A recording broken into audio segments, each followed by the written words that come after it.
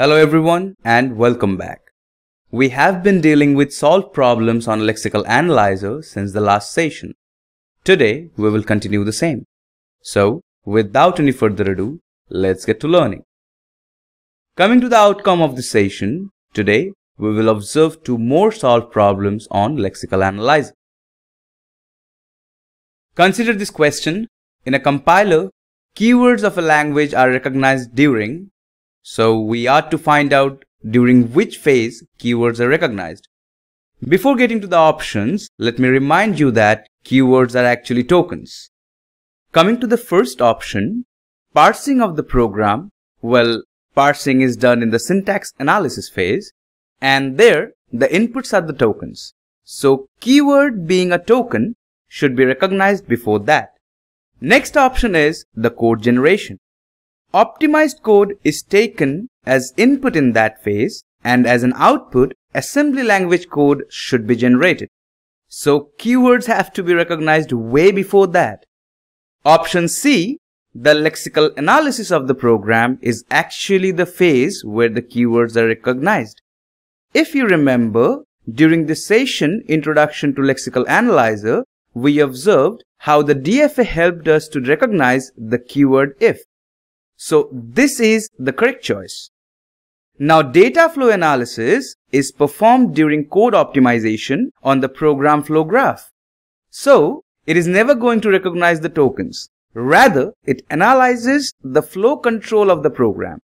We will learn about this in details in that code optimization chapter. Let's now move on to the next one. Consider this question. A lexical analyzer uses the following patterns to recognize three tokens T1, T2 and T3 over the alphabets A, B and C. So these are T1, T2 and T3.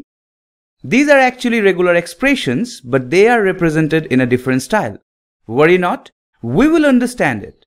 See, we have been provided with some notes to decode it. Note that X followed by question mark means 0 or 1 occurrence of the symbol X. Note also that the analyzer outputs the token that matches the longest possible prefix. Well, we will understand this part later. Now, if the string BBAACABC is processed by the analyzer, which one of the following is the sequence of the tokens it outputs? And these are the options given. Now allow me to first simplify these modified regexes for you. Remember, X followed by question mark means 0 or 1 occurrence of the symbol X. Following these conventions, T1, T2 and T3 becomes actually this. Let me explain. In T1, A question mark means this regex portion may not follow any A symbol, that is 0 occurrence, or it may follow one A symbol, that is 1 occurrence. So T1 is actually B or C whole star. This is the clean star closure, which means this can generate either nothing or any number of B's and C's in any sequence. And that sequence will be followed by a single A symbol, or A followed by none or any number of B's and C's followed by a single A. Similarly, for T2, none or any number of A's or C's is followed by a single B, or B followed by none or any number of A's or C's followed by a single B.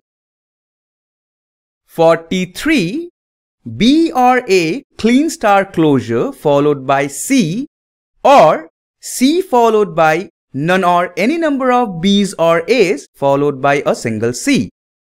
This one signifies 0 occurrence of C as a prefix of the regex portion, and this one on the other hand signifies 1 occurrence of C as a prefix to the same regex portion. Now what we will do?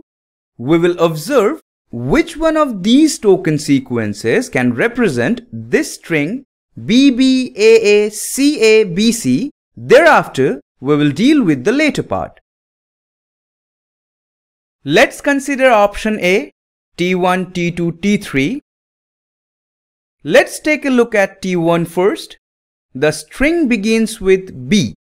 Now from T1, if we consider this regex portion, we can represent BBA of this string using T1. Why so? Because from this B or C whole star, we can derive two B's and no C's followed by a single A. Coming to T2, the remaining portion of the string begins with A. So if we consider this regex portion, we can represent ACA-B using T2. How? Because A or C whole star can help us achieve ACA, and this B will generate the B following ACA. Now consider T3. In the string, only the symbol C is left. Now if we select this regex portion, we will end up having at least two C's. That's why we are going to choose this one instead. So if B or C whole star derives nothing, we can still have this C. So T3 can represent C. So using T1, T2, T3, we can represent the string. Now option B is T1, T1, T3. Let's observe the string for that. Considering T1, using this regex portion of T1, we can represent BBA like the last one. Now we again have T1 and the remaining portion of the string begins with A. Now if we use this regex portion, it will help us achieve ACA. That is, A followed by a C generated from B or C whole star followed by A. Consider T3. We have only BC left in the string. If we select this portion from B or A whole star, we can derive B only, and the following C will give us BC. So using option B, that is T1, T1, T3, we can also represent this string. Now next in line is T2, T1, T3. Let's consider that. Observe the string again. It's got two B's at the beginning. Now in case of T2, using this portion we can generate BB, because B followed by nothing, which is generated by this A or C whole star, followed by B will give us two B's. Coming to T1, the string now has two A's in the beginning of its remaining portion. And from this regex portion of T1, we can generate two A's. That is, A followed by nothing from this B or C whole star followed by A. Now the next one is T3. Observe the remaining portion of the string. It is having CABC, which can be generated from this regex portion of T3, right? So using option C, we also can represent this string. Now option D says T3, T3. Let's observe the string for that one as well.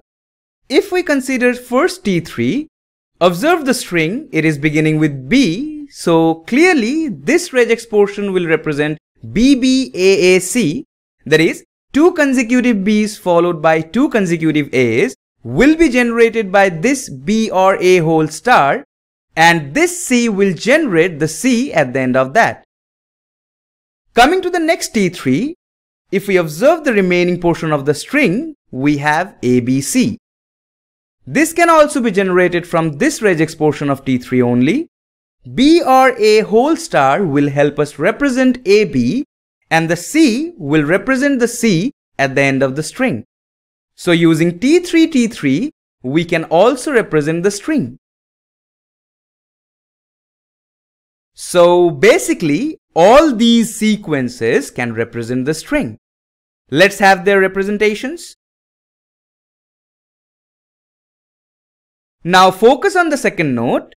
It says the analyzer outputs the token that matches the longest possible prefix. So in case of option A and B, the prefixes have 3 characters. In case of C, the prefix has only 2 characters.